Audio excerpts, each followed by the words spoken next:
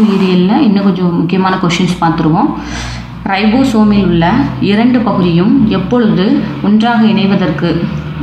ஒன்றாக இணைவதற்கு எந்த தனிமத்தின் அளவு தாவர செல்லில் அதிகரிக்க வேண்டும்? இப்போ ரைபோசோமை இமேஜ் பண்ணுங்கள். ரைபோசோம் அப்படின்னா ஒரு பெரிய பகுதி இருக்கும், ஒரு சின்ன பகுதி இருக்கும். இதுதான் ரைபோசோம்.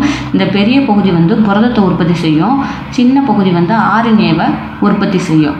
அவங்க என்ன கொஷின் கேட்டிருக்காங்கன்னா, இந்த ரெண்டு பகுதியும் எப்போ ஒன்றா இணையும், எந்த தனிமத்தினுடைய அளவு அதிகரிக்கும் பொழுது இந்த ரெண்டு பகுதியும் ஒன்றா இணையும் அப்படின்னு சொல்லி கேட்டிருக்காங்க. நம்மளுக்கு நல்லா தெரியணும், தாவர செல்லில் இருக்கக்கூடிய முக்கியமான தனிமம் என்ன அப்படின்னா மெக்னீஷியம்.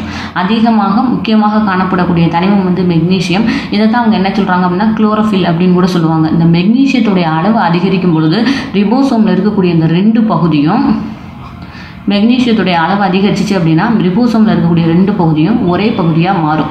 ஆன்சர் என்னன்னா மெக்னீஷியம். C answer. அடுத்த கொஸ்டின் பார்ப்போம். ரிபோசோமை எது உருவாக்கும் அப்படின்னு சொல்லி கேட்டிருக்காங்க. ரிபோசோமை எது உருவாக்கும் அப்படின்னு சொல்லி கேட்டிருக்காங்க. ரிபோசோம் எதா செயல்படுது அப்படின்னா புரத உற்பத்தி மையமாக செயல்படுது. இந்த புரத உற்பத்தி செய்கிறதுக்காக நியூக்ளியஸ் மூலமாக தாவர செல்லுக்குள்ளே ரிபோசோமை நியூக்ளியோலஸும் சேர்ந்து தான் ரிபோசோமை உருவாக்கும். புரத உற்பத்தி பண்ணுறதுக்காக நியூக்ளியோலஸ் ரிபோசோமை உருவாக்கும். யூகாரியோட்டிக் செல் அப்படின்னு சொல்லி யூகாரியோட்டிக் செல்லில் ரிபோசோமை உற்பத்தி செய்கிறது நியூக்ளியோலஸும் சைட்டோபிளாசமும் சேர்ந்து. யூகாரியோட்டிக் செல்லில் ரிபோசோமை உற்பத்தி செய்கிறது நியூக்ளியோலஸும் சைட்டோபிளாசமும் சேர்ந்து தான் உற்பத்தி செய்யும். இங்கே இவங்க யூகாரியோட்டிக் செல் அப்படின்னு சொல்லி கொடுத்துருந்தாங்க அப்படின்னா நம்ம நியூக்ளியஸும் ஆன்சர் எழுதலாம், தென் சைட்டோபிளாசமும் ஆன்சர் எழுதலாம். ப்ரொகாரியோட்டிக் செல் அப்படின்னு கொடுத்துருந்தாங்கன்னா சைட்டோபிளாசம் மட்டும்தான் ரிபோசோமை உருவாக்கும். இங்கே அவங்க மொட்டையாக கொடுத்துருக்கனால ஆப்ஷன் ஏ எழுதினாலும் கரெக்டு, ஆப்ஷன் பி எழுதினாலும் கரெக்டு.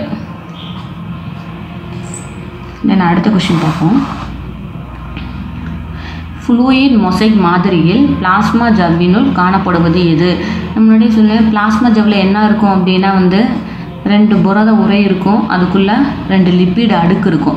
இந்த மாடலுக்கு பேர் தான் என்ன மாடல் அப்படின்னா ஃப்ளூயிட் மொசைக் மாதிரி அப்படின்னு சொல்லி பேர். இந்த ஃப்ளூயிட் மொசைக் மாதிரி அப்படின்னு பிளாஸ்மா ஜவ்வை பற்றி சொல்லும். பிளாஸ்மா ஜவ்னா மேலே ரெண்டு புரத உரை இருக்கும், உள்ள ரெண்டு லிப்பிடுகள் இருக்கும். இப்போ இதில் பாருங்கள், நீர் வெறுக்கும் மேல் பகுதி அப்படின்னு கொடுத்துருக்காங்க. ஸோ இந்த ஆன்சர் இல்லை. தென் நீர் கவரும் கீழ்ப்பகுதி, இதுவும் தப்பு. அடுத்து பாருங்கள், இரண்டு லிப்பிடு அடுக்குகள் இரண்டு புரத அடுக்குகளுக்கு இடையே அமைந்திருக்கும். இந்த ஆன்சர் கரெக்டான ஆன்சர் சி.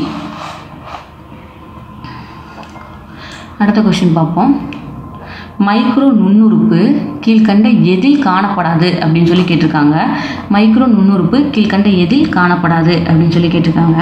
இப்போ மைக்ரோ நுண்ணுறுப்பு எதில் முக்கிய பங்கு வகிக்குது? செல் பகுப்பில் முக்கிய பங்கு வகிக்குது. செல் பகுப்பில் நம்மளுக்கு சென்ட்ரோமியல் உருவாகும், சென்ட்ரியோல்ஸ் உருவாகும், தென் ஸ்பீடில் இலைகள் உருவாகும். இந்த பிளசெல்லா அப்படின்ற பூஞ்சை பார்த்திங்க அப்படின்னா எதுக்கு எடுத்துக்காட்டுனா யூகாரியோட்டிக் செல்லுக்கு எடுத்துக்காட்டு. அப்போ மைக்ரோ நுண்ணுறுப்பு கீழ்கண்ட எதில் காணப்படாதுன்னா மைட்டோகாண்ட்ரியாவில் மட்டும்தான் மைக்ரோ நுண்ணுறுப்பு இருக்காது. Answer mitochondria. மைக்ரோ நுண்ணுறுப்புகள் கீழ்காணும் எந்த பணியில் ஈடுபடுகிறது அப்படின்னு சொல்லி கேட்டிருக்காங்க.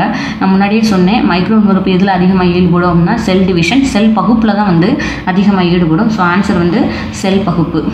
எங்கள் வீடியோ பிடிச்சிருந்தால் தொடர்ந்து வாட்ச் பண்ணிக்கிட்டே இருங்க. எங்கள் சேனலை சப்ஸ்கிரைப் பண்ணுங்கள். தேங்க்யூ.